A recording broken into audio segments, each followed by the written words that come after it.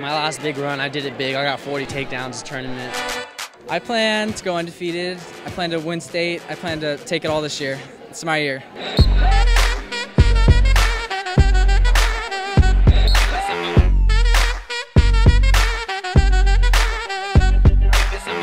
I was born and raised in Gilroy. I've been living here basically like since middle school. My dad and mom were born in Gilroy. Be getting out of here this year.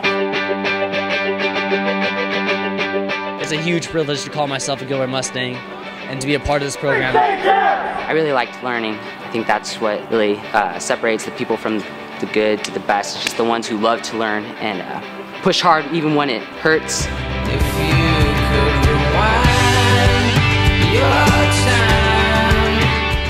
For him to be able to come back here to Gilroy after 3 years and get denied to wrestle and still stay in the room shows a lot about him. I'm trying to break records with everyone. I'm trying to beat CCS records for most champions, the most team points ever scored in CCS. Not just to win 12 in a row, but to beat all those records. I have my own goals I want to pursue to, get a college degree, be really good at wrestling. We just know what we have to do. We're mentally prepared, we're physically prepared, and we're just excited to see what happens,